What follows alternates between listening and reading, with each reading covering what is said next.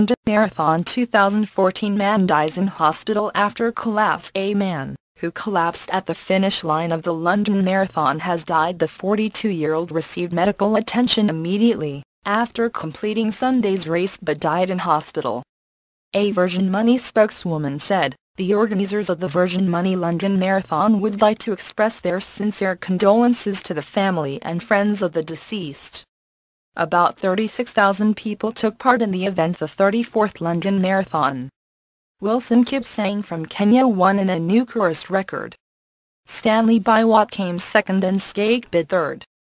Kenya's Edna Kiplagat won the women's elite race with Florence Kiplagat in second and Tiranj Dibaba third. Double Olympic champion Mo Farah, who was running his first competitive marathon, finished in 8th place. The man's death comes 2 years after Claire Squires collapsed and died on the final stretch of the 26.2-mile course.